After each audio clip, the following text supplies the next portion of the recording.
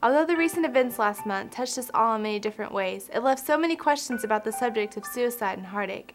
We ask ourselves why and how could this happen?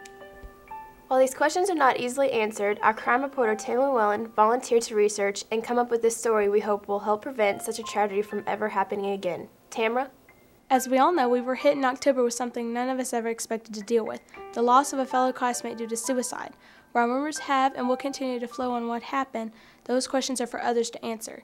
But we here at Hawkeye News know it was time to deal with the topic and hopefully share information that could help prevent this tragedy from ever happening again. Be aware of warning signs. There is no typical suicide victim. It happens to young and old, rich and poor. Fortunately, there are some common warning signs which, when acted upon, can save lives.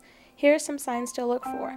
A suicidal person might be suicidal if he or she talks about committing suicide, has trouble eating or sleeping, experiences drastic changes in behavior, withdraws from friends or social activities, loses interest in hobbies, work, school, etc., prepares for death by making out a will and final arrangements, gives away prized possessions, has attempted suicide before, takes unnecessary risks, have a recent severe losses, is preoccupied with death and dying, loses interest in personal appearance, increases their use of alcohol or drugs. What to do? Here are some ways to be helpful to someone who is threatening suicide. Be direct. Talk openly and matter-of-factly about suicide. Be willing to listen. Allow expressions of feelings. Accept the feelings.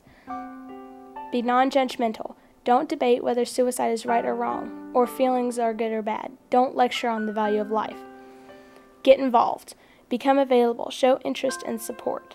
Don't dare him or her to do it. Don't act shocked. This will put distance between you.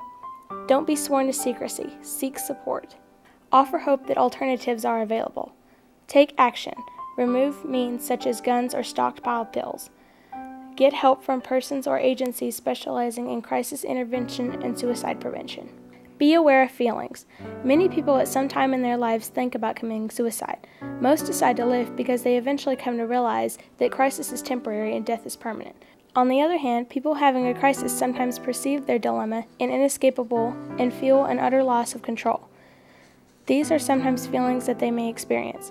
Can't stop the pain, can't think clearly, can't make decisions, can't see any way out, can't eat or sleep or work, can't get out of depression, can't make the sadness go away, can't see the future without pain, cannot see themselves as worthwhile, can't get someone's attention, or can't seem to get control.